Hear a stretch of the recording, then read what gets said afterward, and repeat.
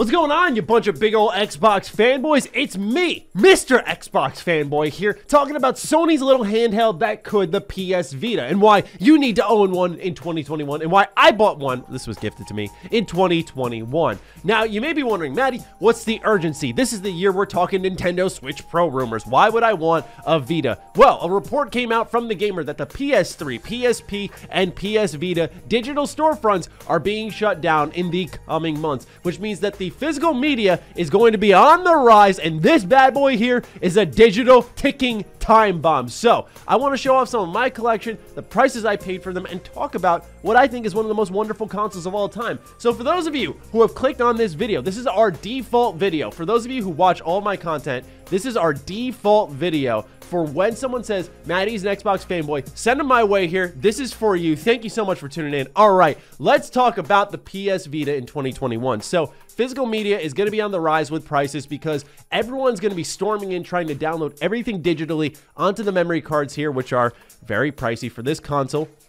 But why would you want a PS Vita? Is it really that good of a system? Well, I'll be honest, this is one of my favorites of all time. I've been playing one since 2014. This is my Persona 4 Dancing All Night import that my girlfriend got me for our 3-year anniversary. What a hell of a gift. She scored big time with this one. That is when you wife them up. But anyway, point being is this was phenomenal, and it really reinvigorated my love with the platform. So I've collected some new games. I've also had a bunch of games collected already for my Vita. I want to show them off, tell you all the price I paid for them, and what they're going for now, because it may shock you. And the same will go for, of course, the PSP. We're going to briefly talk about this one here. I already have a video of me buying a PSP last year alongside 50 plus games. I got it for about 200 bucks. This is the Darth Vader PSP. This thing is awesome. But anyway, PSP games are pretty cheap right now. I've got a couple right next to me. This came in the bundle with the $200, but separately it goes for about 10 bucks. This was actually $50 complete in box, and then this one was about 15 to 20. A lot of PSP games that you think would be highly sought after and a lot of money are really not. So the most I've ever spent was on Valkyrie Profile Lenneth, which once again, $50 isn't that bad, but I only can imagine as games become inaccessible. The reason the Vita ties into this is because you can download a lot of PSP games, so even PSP prices are going to go up because you'll no longer be able to download them on current platforms, previous ones, so you only have the physical media. So just keep that in mind that those prices are going to go up. But like I said, in this video, I really wanted to put all of my attention on the PS Vita. It's a system I'm incredibly passionate about. I love using it. There's nothing better than getting trophies on the go, and also it's home to a lot of my favorite games that I've ever played, and some of my favorite series were introduced here on this platform, so I'm very thankful for it. We're gonna go through some of them. So with that, if you like the Vita, you like gaming in general, that's what this is all about, right? We talk about Xbox, and now we're talking about the Vita. You like gaming in general, this is the place to be. We got good energy here, we got a good crowd, so thank you so much for tuning in, and do consider subscribing if you maybe like what we're doing here. Okay, let's start off with an import. So this is Gundam Breaker 3 Break Edition. I paid $60 for this one. As you can see, it is still sealed.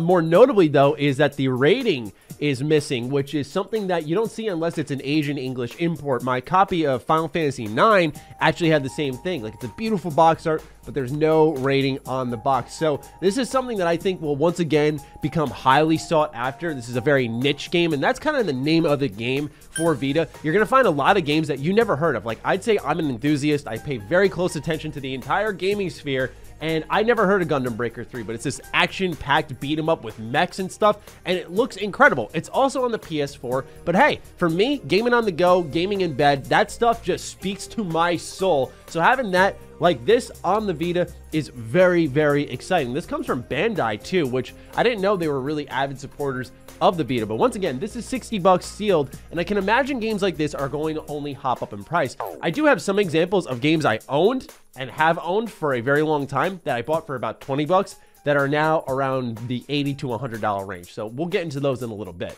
This is another game that's really popped up in price. This is Ys 8 Lacrimosa of Dana. Now, you're noticing a trend here, and I know some of you are not interested in these games. You're more Western RPG, but I'm telling you, pay attention to the JRPG scene. It's getting so much better. Now's a perfect time to get involved. So East is from Falcom, and they made the Trails of series. They made, of course, the East series. This is more of an action RPG. You can manage your own town in the meantime while completing quests. And I've heard really good things about this. I bought this at PAX East last year for 40 bucks. And right there, when I saw it for $40, I said, this is a steal. I bought it, and at the time, it was about 90 on eBay. It's only gone up since then. So I got this for an extremely good deal. It's why I miss conventions, because the other thing that's going to happen is there's going to be a stranglehold put on a lot of these games. So while this may actually be, I don't know, like 70 bucks, 80 bucks sealed, these games will go up in price because right now we don't have alternatives. So you have to go digitally. You can't go to a convention. I'm going to be honest. You can haggle at a convention and say like, hey, I'll give you 60. I got 60 cash. You can pocket the whole thing. I just want 10 bucks off. That type of stuff cannot happen on the internet. Also, I'm not a sealed collector, so stuff like this will get unpacked at some point in time. I'm more interested in collecting games I'm going to play, so just keep that stuff in mind. The next newest addition to my collection for the Vita was one of their launch games, Unit 13. Never played this one. I went ahead and decided to pick it up because I got the cartridge for about 15 bucks, and as you can see, what's kind of cool is it comes with an online pass. I haven't seen one of these in years, but anyway, I bought the cartridge for 15 and the box for about 10, which is not too bad of a deal when you take a look at the Vita scene again, because getting things complete in box is more pricey than you'd imagine because the game's barely sold as it was. There really were very few successes, so to have something like this is pretty cool because I've never played it, and I had the Vita since a little bit after its launch. Now, here's the trade-off, right? The Vita had very great exclusive games. I feel like they did all the right things, just PlayStation didn't market it enough, and there were a couple of other shortcomings that kind of led to it becoming a Achilles heel for it. But one of the games that drew a lot of people to the platform was one of my favorites of all time, Persona 4 Gold, and this was a remaster of Persona 4. I've made a ton of videos on the channel about this. We just talked about Persona on Xbox about a couple of days ago, and so this was originally a PS Vita exclusive. It's now been ported to the PC. So in a way, it sort of hit the price of this game, where as you can see, stupid GameStop sticker. I got to take a blow dryer and just like scrape all of this off with Goo Gone someday. You can see a lot of these games are going to have GameStop stickers on them because I had no money. So like the only way I could get these games was through trade-in, and I had a no trade-in policy when it came to Vita games. But yeah, when it came to Persona 4 Golden, this was a title absolutely fantastic. Loved it to death. One of my favorites of all time. Just a very wholesome story in a couple of ways. The social links were very new to me. Kind of evolved how I think about JRPGs. So while putting it on PC hurt the price, it was also helped by the cut of the PS Vita store that's incoming, where now you're seeing this game go for well above $60 at minimum. So this is a game that is highly sought after because it's like the definitive PS Vita game, but still, it lost some of that price tag when it came to, of course, when it got put on PC, because there was another way to access it that will likely be permanent for the future. Now, one of my favorite discoveries, if not my favorite discovery on the Vita, was the Danganronpa series. So we got Danganronpa 1, we got Danganronpa 2, we have Danganronpa V3, and then we have Ultra Despair Girls. So 4 Danganronpa games, all these originally exclusive on the Vita. So shout out to NIS America. They kept the Vita alive single-handedly for many years after its launch. They did a phenomenal job with it, and they helped publish all of these games. Their murder mystery games, visual novel series, absolutely fantastic. If you have not played them, they're now available on PS4. But what's interesting is that the Vita prices have not gone down. So these 3 right here, Danganronpa 1 through V3, are actually about $300 together. This is what I mean. These prices have gone up if you want to buy them in a bundle. I don't know how much it goes for this one included. This is kind of the black sheep of the Danganronpa series. It's like a third-person shooter that's not very good, but still, I have a special place for it in my heart. But point being is, Danganronpa, I think, is best played on the Vita, and you'll notice that with some of these games. Is the reason you may want to collect them is because, yeah, you can get them on the PS4, but I don't know about all of you. I don't like playing visual novels and just reading pure text where I'm hunched over a computer. That's why I kind of skipped out on Disco Elysium. As cool as that game looked, I had no interest in playing it at the time because I thought to myself, well, I'm going to be humped over my computer just clicking text boxes. I would rather wait till I can play it on the go in some way, shape, or form, like with a Switch release. I have the same mentality for something like Danganronpa here. Yeah, you can play it on the PS4, you can get the whole collection pretty easily, but for me, best way to play it is the Vita. So that's where some of the allure comes in with this console, is you get these great games that have been ported, kind of like what we saw with Persona 4 Golden, and arguably Persona 4 Golden is best played on the PC. You have the 60 FPS, it's got everything there from the original, so the only thing you're really missing is trophies, and technically you already got that with achievements. But Danganronpa is one of those games you can also get on PC, but I think it's best played on the Vita. So if you become an avid supporter of it, these are kind of like must-owns in my opinion. But then there's what I like to call the stranded games on the platform, like these right here. So Tales of Hearts you actually could find on the DS, but the Tales of Hearts R, I believe, is only on the Vita, and it's, I think, best played on the Vita because the OLED screen kind of speaks for itself. Once again, trophy support speaks to a lot of people. But there's also Freedom Wars.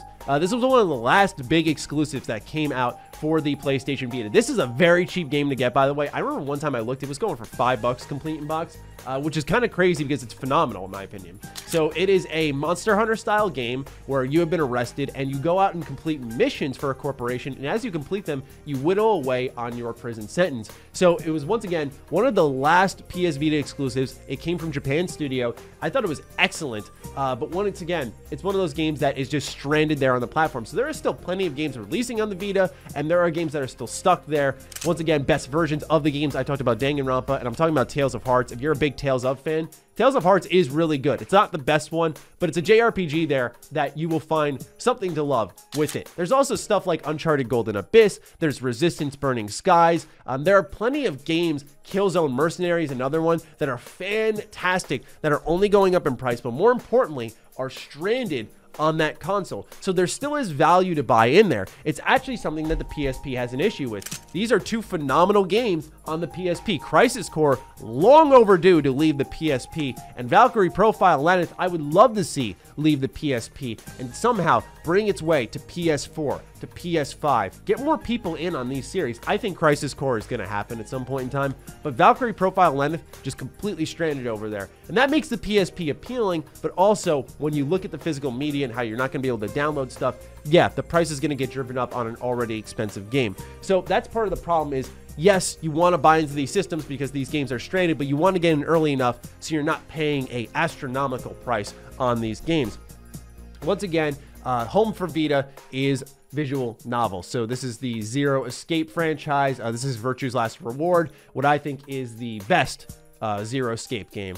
It is kind of, once again, a murder mystery game where you're trying to get out of this facility, and there's also puzzles involved that have you escaping rooms. And honestly, I'm gonna keep it real. I played through this game. I just went ahead and looked up puzzle walkthroughs, and I just stayed for the story because it was that good. Really mind-bending story, really well done. Crazy stuff happens in this game. But once again, one of those games that was not born on the Vita, but really caught a fan base on the Vita and then was eventually ported. Do I think it's best played on the Vita? 100%. But still, Vita's home to a lot of visual novels. I enjoy them from time to time, not as often. And also, one underrated aspect I haven't talked about a lot in this video, but I brought one of my favorites out for it to wrap things up, is ports. So this is, these stickers, dude, like, ugh, God, it pisses me off. Ultimate Marvel vs. Capcom 3 is one of my favorite ports for the PlayStation Vita.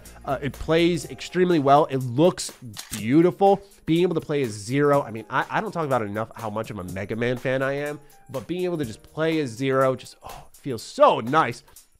And so I gotta say, I love this game a lot, and I think it's one of those situations where it's a port that you could argue is in a lot of ways best played on Vita, depending on how much you care about the competitive scene and stuff. I like the single player component, doing arcade mode, just doing crazy matchups of different members of the roster between Marvel and Capcom, and it's just cool that this exists. And honestly, now it's like one of the last good Marvel vs. Capcom games when you look at Infinite, but I just appreciate it so much, and it looks beautiful. It's got exclusive features on the Vita like touch controls and stuff. A lot of games kind of messed with that, but eventually the Vita's features started to become underutilized because people just wanted to play the games on them, and that was it. And so it made the Vita a tough selling point when something like the PS4 came into play, which also brings us to remote play. Remote play was a thing for a while, but ultimately those are just the games I had to show you all.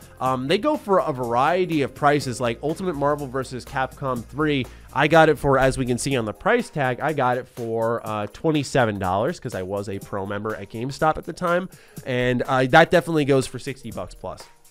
So all these games are going up in price. You can find them at cheap deals on eBay if you want to put an offer in. Sometimes that doesn't work. You can only haggle so much. And Mercari is another great place. I believe that's how you pronounce it. That's another great place where some people are just looking to offlift stuff. That's where I got my Burning Skies copy. I got it for $20, and it normally goes for about $35, $40. So you can get some pretty good deals from people who just want to get rid of stuff. So keep a lookout. But I just wanted to put some love on what I think is one of the best systems and just encourage more people to give it a shot. There are some really worthwhile games on it. There are some really phenomenal titles that were born there and I think are best played there. And it's only going to become more hard to find. So you may look at some of these prices and go, oh, 80, that's a lot. That can go up to 100. And then that's too much, right? So if you are interested in collecting, which I know my channel is not known for game collecting, but if you are interested in this stuff, you know, it's become a big hobby of mine. I do think that this type of stuff is worth the dive because you'll just eventually regret it, right? They're not going to be printing more of copies of these games. They're not going to be producing more. They're only going to become more hard to find, and they're only going to go up in price. And that's why I want to remove the stickers, because as you get rid of these stickers and you keep them in good condition, their prices will only raise, because kind of like Game Boy Advance games, when the boxes are in good condition, that can add a ton of value to it. Just like what we had here with Unit 13. Unit 13 having the online passcode in it.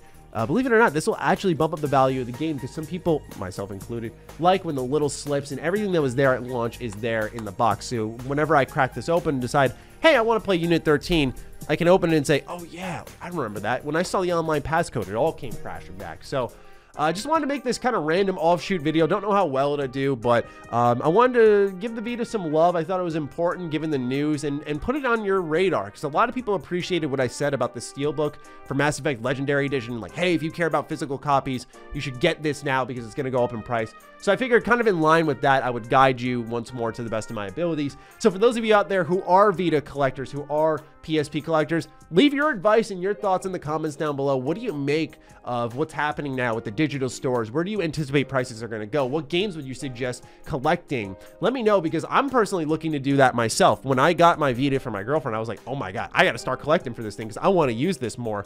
This is the Slim Vita, by the way.